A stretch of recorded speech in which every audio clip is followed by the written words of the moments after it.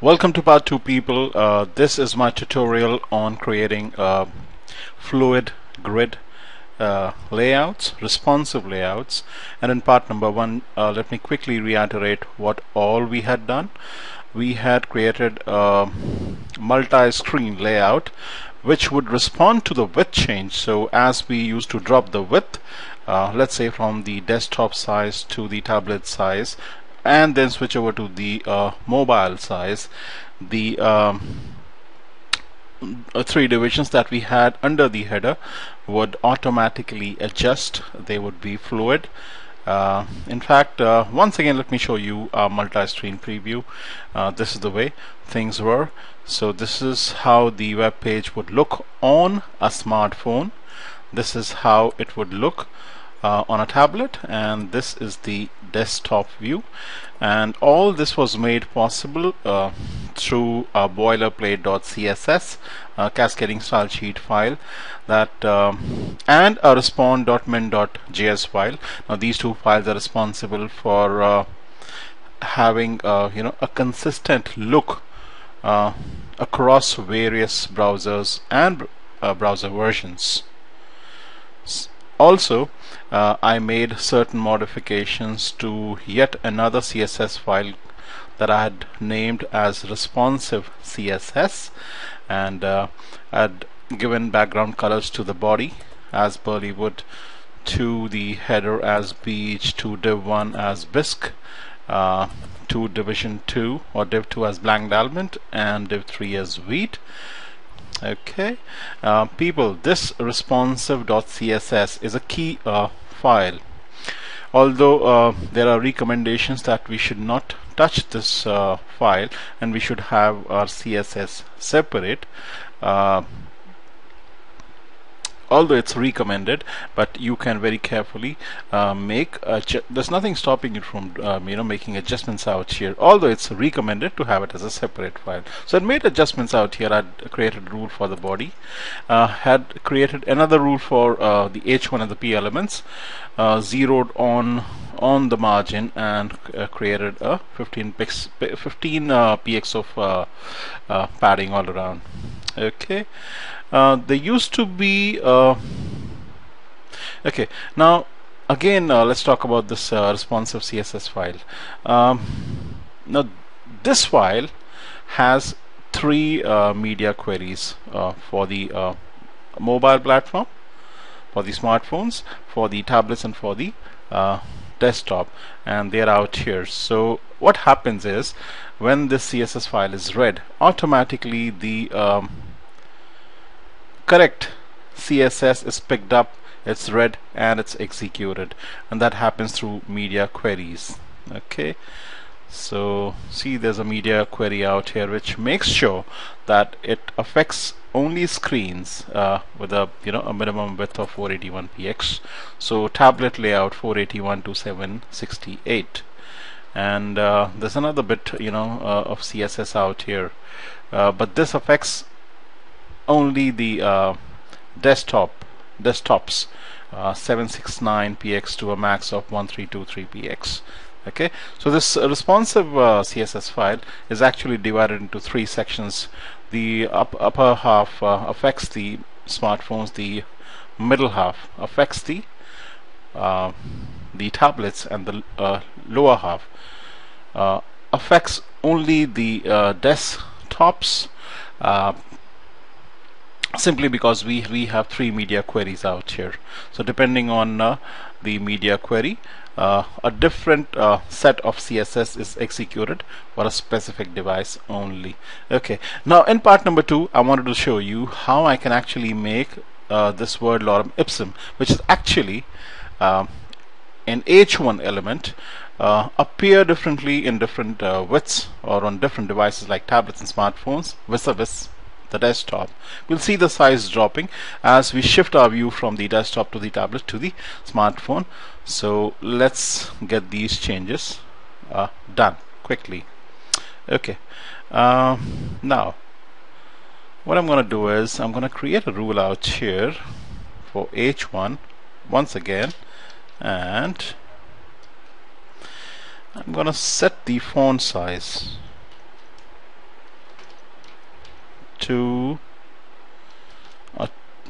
1.6 EMs, right? But this affects only the smartphone view. As you can see as you saw out here, the the size of the H1 suddenly dropped. The default is 2, it's dropped to 1.6. Now what happens when you make the change to the smartphone or the mobile platform CSS? It cascades, or it ripples across to the tablet and the desktop view as well. Okay, which means that I'll need to have a different set of CSS or a different H1 rule for the tablet and for the desktops too. So let's see how I affect the change. I'm going to go out here in line number 87, and where I need to write the CSS for the tablet layout. But this time I'm going to make sure that the font size for the H1 element is 1.8, but for the desktop view it's gonna be the default 2 EMs.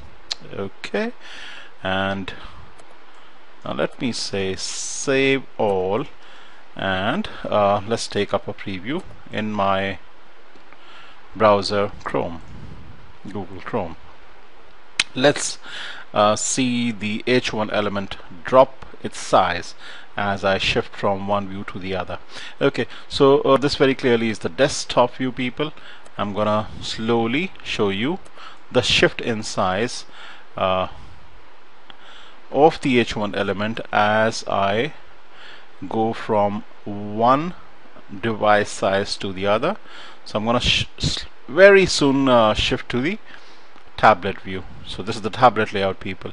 So notice the lorem ipsum suddenly drop its size there. Okay, and let's now get inside the smartphone, the mobile layout, and you'll see the lorem ipsum H1 out here drop its size further.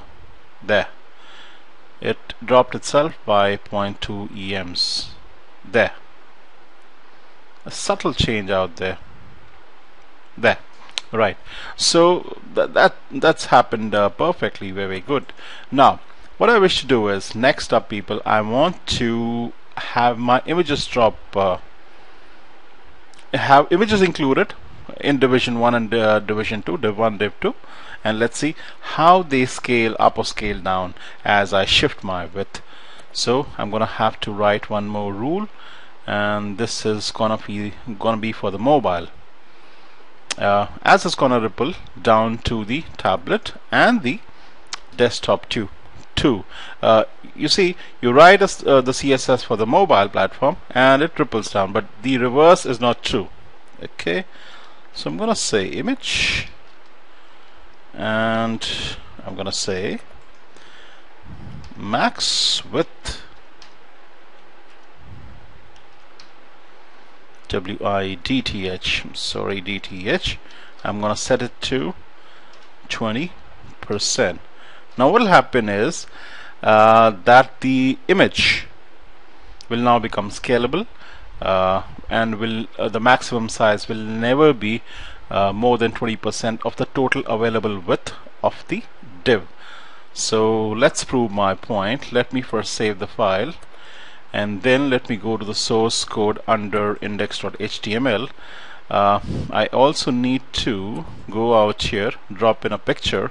I'm in the mobile size view, or the mobile layout, by the way, and let me get in two images one by one. So this is my local site folder, these are my local files. I'm gonna pull in the first image, drop it, let's say drop it out here just above the paragraph tag in division 1, and let me give it an alternate text.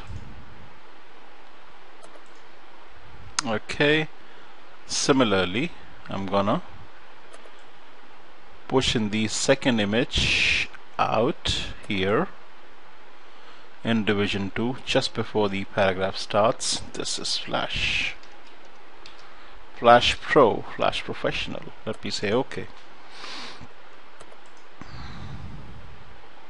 Alright, at the same time, momentarily let me go back to the responsive CSS file. Let me locate the rule that I just wrote for the image. I would want to add something out there. So yep, out here I'm gonna say a padding. I want to add some padding of, let's say, 10 px all around the image, and I'm gonna make sure that it floats to the left. So that's a float left. That will ensure that the text wraps itself around the image. Okay, there are a few extra lines out here that I'm gonna delete, and out here. Okay, excuse me. So this was the rule for the image that I wrote for the mobile platform or the smartphone layout, and this CSS is going to ripple down to the tablet and the desktop view too. Okay, the reverse is not true. You can't write the CSS, or you can't have a media query for the desktop and have it ripple up, but it can ripple down always.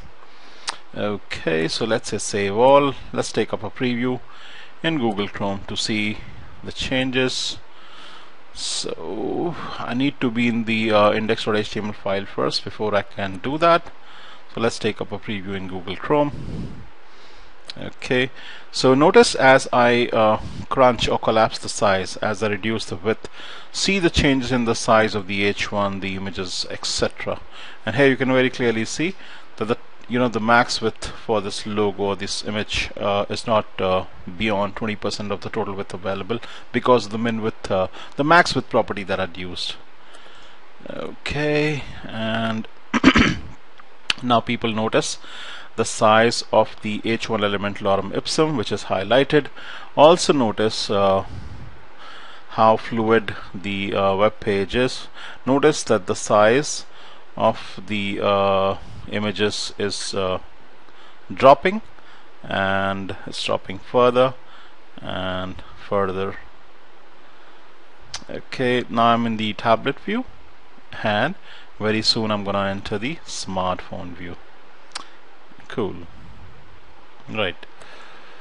Okay, so you saw that not only are these images gonna scale up and down as you adjust the width, the lorem ipsum H1 element out here scales up and down too as we shift our layout from the mobile to the tablet to the desktop view.